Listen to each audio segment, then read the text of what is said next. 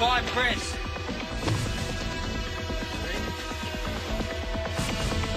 1,000, 2,000, 3,000, 4,000, 5,000. Pulse. No pulse, T50. Okay, Rick. 1,000, 2,000, 3,000, 4,000, 5,000. Pulse. He's gonna be all right.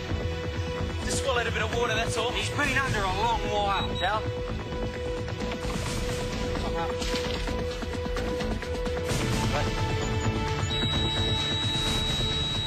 Flatline. Black said it's all over. What are you talking about? Come on, mate, breathe. Breathe.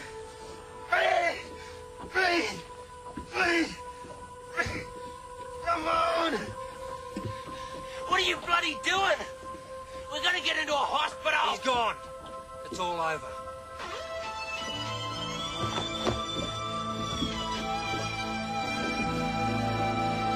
Okay, Tommy, straight back to base.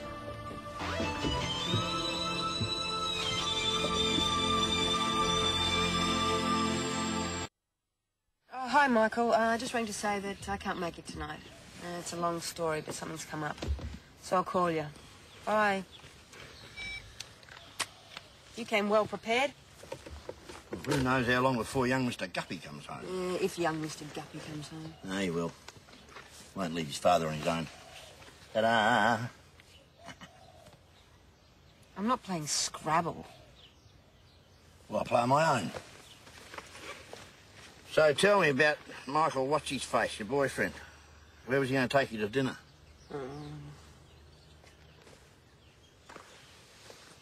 You don't make it easy for people to like you, do you?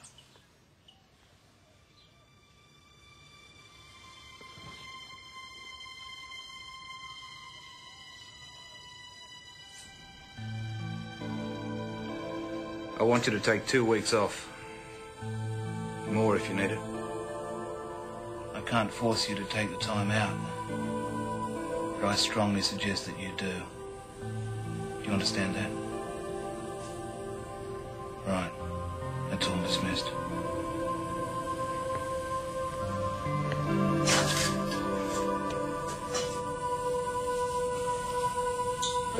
Are you in tonight?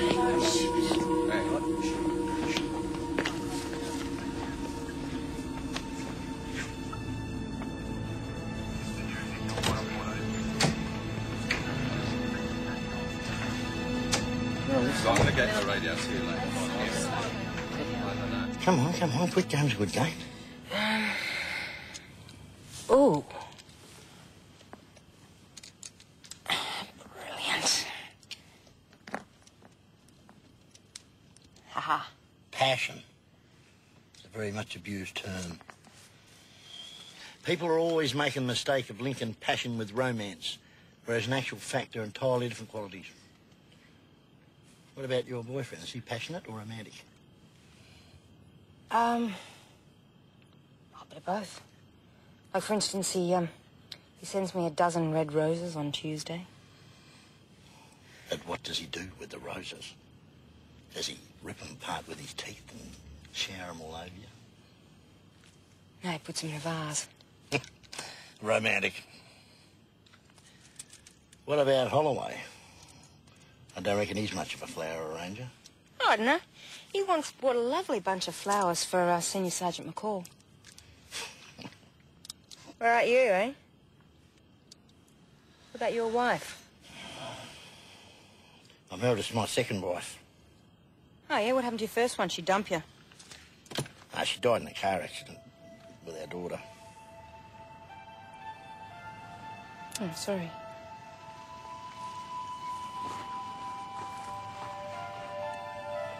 Look, I've been a real pig. Sorry. It's just... Bingo.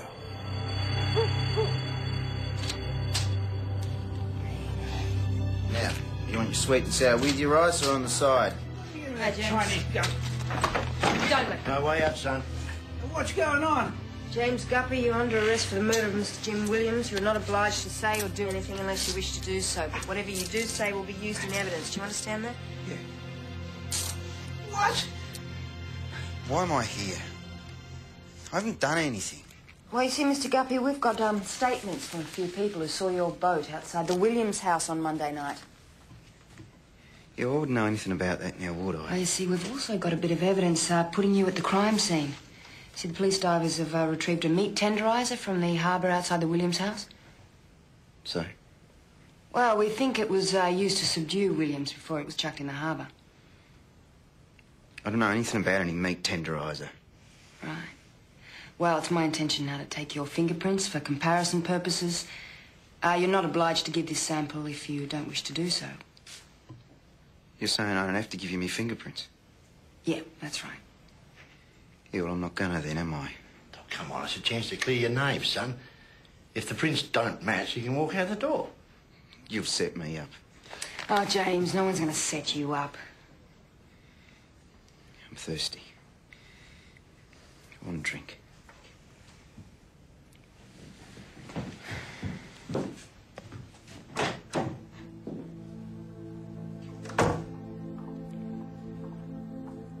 In a way, I think it's noble standing up and doing what you believe in.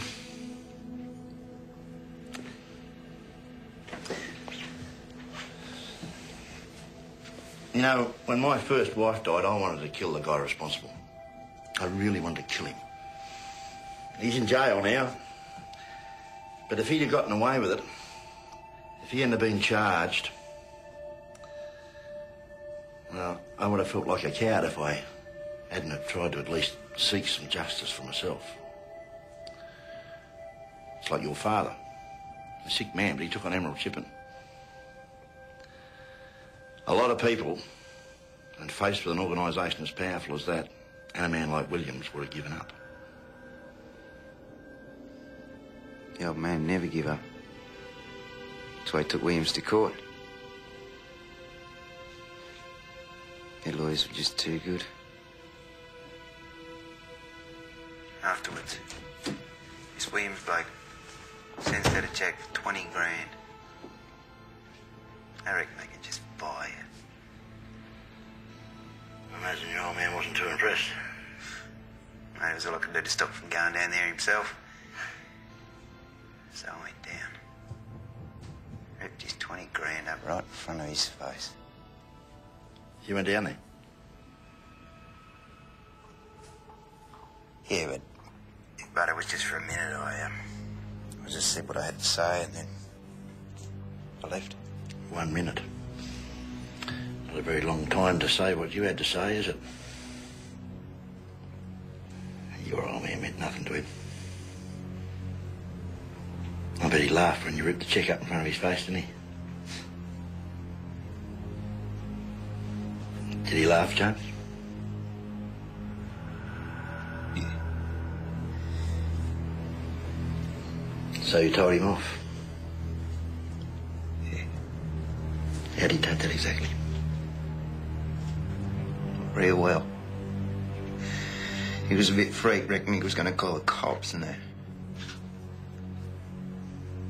Is that when you hit him? Yeah. I didn't even hit him that hard. He just went down. You panicked. Thought you better finish the job. Look, I didn't mean him to die. Of course you didn't.